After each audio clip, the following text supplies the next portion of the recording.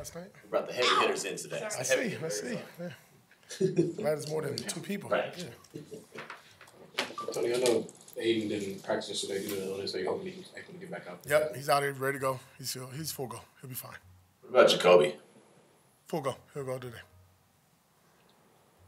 Antonio, obviously Maxx has been nominated now for Walter Payton Man of the Year award, but he also spoke earlier in the week about some of the struggles he's had during the season, keeping sane, and as a way of saying it. How have you been able to just manage him and help him get through that as one of your best players?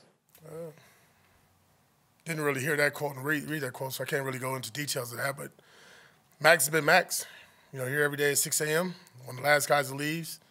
Finally got him healthy, practicing full go, effort, attitude, everything's been right on our end. So, You talked about the rush coordination last week that helped the pass rush have some success. What goes into making that not just a 1 week thing, but continue it week over week? yeah, like execution details. Everybody not sitting there saying, Casey had a good week last week. It might not be his week this week. It might be Tyree Wilson. Hell, hope it's Maxx Crosby after that question I was just asked. So, you just hope that the next man up or whoever has that opportunity, makes the plays. And I think, each week we're going into it a game plan, attacking either right side or left side or individual, and obviously we got to stick to that game plan and execute. Obviously, Brock Bowers is doing some historic things, but Michael Mayer is a pretty good tight end as well. Is there a way to maybe try to get him a little bit more involved, especially in that passing game? I think we are. I mean, there's only so many footballs, and Jakobi Meyers is playing pretty good right now as well. But I think it's pretty telling that when we had a 2-minute drive at the end of the game versus Kansas City, what personnel group were we in? 12. So we're trying our best to get our best players on the field at all times, regardless of the situation. And for not too many teams, I think, play 12 personnel in a 2-minute drive. I know every game it's important to start fast, but when you suffer a loss like you did the week before, is it important for the team just to go out there and start fast and put that behind them? I'll be honest, these guys, the way they've worked all year has been that way. Hate to keep saying it, our record is what it is, but, man, just watch us practice, watch the energy in the building, watch how guys, come to work. I mean, nobody's really worried about the record, worried about what happened last week. The only thing we control is what's in front of us. I know that's very cliche, but that's very true of our team. Coach, last week Kansas City kind of targeted DeCamerion, a decent amount of times. He did well. He held his own. What can you say about his growth? Well, I really think the last 2 weeks, if you got a rookie out there, that's what you should do. And to his credit, he's fighting. We're not going to pull him. We're going to let him go through the growing pains with him. It's going to make him a better player in the future. And we talked about that probably at length, in this room of, the younger guys playing late in the season. And when that opportunity comes, making the most out of it. But I think just not making him understand that, they're going to catch the ball on you. I do the same thing with Jack Jones. But it's just how you compete. And as you stay in there, you stay mentally tough, and you understand that this is going to be the roughest part of your life, hopefully, as a rookie and playing early on. So he's doing a good job. Listen, he's got a good mindset. He's mentally tough. I don't worry about him at all. You guys, it feels like you were just in Florida. That's a long trip. I noticed that you guys sometimes leave on or are leaving on Saturdays for those long trips. Sometimes teams leave on Friday from this part of the country. Is there something mathematical or just from the training staff that you guys are doing, or? No, that's between me and the players, I'll be honest. And be honest, I know not all those games have gone our way, but I think we've got off to pretty fast starts and been very competitive on these East Coast games, even going back to Baltimore early on when we did get a win. But in Miami, I felt we came out strong, and really our guys like their routine. Monday through Friday, we speed up the week and the day. Like today, we start at 6:30. And we'll get in here tomorrow at 7, and we'll be on the first thing smoking and get out of here. And we'll be in Tampa by 3 o'clock. So they like that schedule. That's something we talked about at length last year and continue this year. Did you notice that as a player, like when you went east to west, and like how did you prepare? Yeah, it was real. It's different when you play on the East Coast because the 2 teams I played for was on the East Coast. So didn't really feel it as much. But I did feel it when we went to London, for example, or one year we played Osaka. That hurt. Those were different. And it took a while for your body to get to it, to get adjusted. You was really uncomfortable. My sleep mechanics was off. My routine was off. So that's why I said to the question that you asked earlier is I really went into depth with our team. What's worked best for us? Like they like to come in after practice today on Friday, get their massages, get all their therapy, ice tub and all that stuff, sleep in their bed, get up in the morning, let's roll.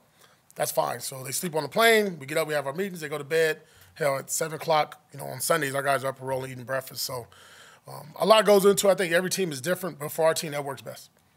Antonio, obviously one of the biggest roles for head coaches in-game decision-making. What's your process when it comes to that? Is that something you kind of have like a weekly meeting on, or you kind of just handle it internally yourself? How do you kind of approach? No, weekly meeting, Matt Sheldon, Marvin Lewis.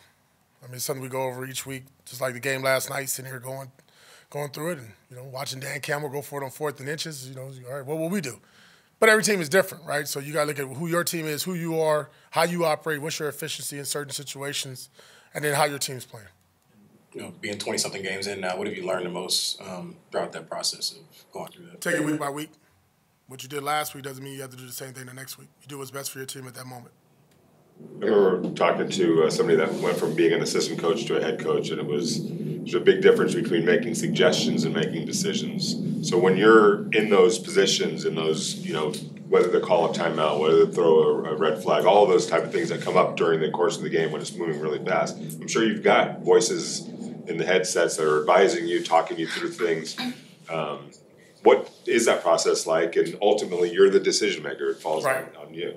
Look, you try to gather as much information as possible, right? And you look at last week, there's a lot of stuff going on. The clock is rolling. We're trying to stop the clock by spiking the ball, getting our team a chance to get their win underneath them and then make the correct decisions. So each and every week is different. I do think, you do have to filter the noise.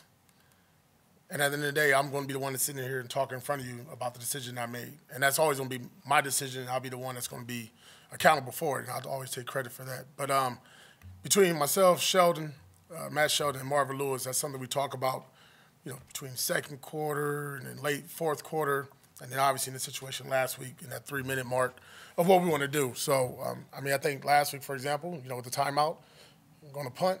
Like, listen, man, you trust your kicker. Daniel Carson's been really good for us since I've been here and just watching his career, and you go give him another shot. And if I get the opportunity again this week, I'll probably give him another shot as well. You've seen 2 big plays in the return game the past couple weeks. Is that something that you've seen progress on the practice field with, or what would you attribute that to? It is. I think the one 2 weeks ago versus Denver, Dylan just had a hell of a job. He hit that thing full speed, never broke stride, but really good by our guys up front. A blocking, what you're seeing now a lot more, especially late in the season, a lot more penalties on kickoff returns, blocking the backs, holding, things of that nature. You're getting late in the season. You're playing with younger players, less experienced players. But I think the last 2 weeks, what I've really been, even on our punt team as well, with DJ Turner, punt returner, I thought we did a really good job of really creating lanes. And these guys running through smoke is what we talk about, and getting vertical and getting the most we can, especially on the kickoff coverage now, because you're seeing teams, because of the weather, balls are being kicked a little bit short, so there's opportunities. How much has physicality been stressed with the defense, with the skill players that you see in Tampa Bay, like Bucky Irving, Mike Evans, Cade Otton, guys that are really explosive? Yeah, this is a big boy game right here, to be honest. You look at them, how they built up front on both sides of the ball, offense and defensive line, big, nasty, tough guys, obviously in the vision of what their head coach wants. But they're skill players. Mike Evans is a problem. That's a big human being at wide receiver. And these 2 running backs run aggressively, and they run behind their pads. So, late in the season, we don't have pads on, but these guys understand we've done a good job the last 2 weeks. We got to continue the rest of the season of playing run defense, and I'm really proud of what we've done the last 2 weeks. Can I ask one question real quick about Trey Tucker described his 58-yard touchdown catch that he had last week, and really he knew it before it actually happened. What does that say about a young guy that recognized the film study like that? You got to be pretty proud of that. Well, I'm just glad we finally. Look, we've been talking about hitting shots for a while now, and I thought the best thing we did was play design. Let's look at that, right? We got him in motion. We got movement between the corner and the nickel. Now we got Trey Tucker running full speed on him, something we've been really working on in practice. Just having that, we haven't thrown the ball down the field. Let's just keep it frank. And Aiden saw it, and I ain't gonna lie, he did it right in front of me. I just said ball, and that bad boy kept running. It was beautiful to see. I think really, and going back to your question as well, we talk about Mike, you talk about what Brock is doing, but when I look at all our skill guys and the improvement that they're making these last 3 games, I think Sky's done a good job of really getting everybody involved. Right? And that's even in our running game. And that's a credit to these players because it hasn't gone our way for most of the season offensively. And to see the progress that we've made over the last 2-3 weeks, it's good to see. The play before that was a nice run by Sincere, and it was a play action on that play. Does that all play into it as well? You got to have something that plays off one another, and that's how you get the backers to suck in. And that's how you get other guys to get their eyes in the wrong place and get them off a little bit. And obviously, you know, you got to set those things up. I mean, we see it. You guys watched the game last night. There was a lot of plays that was set off for the run game or the pass game, and I think that's where we're getting a lot better at offensively right now. Good. Thanks, Thank you.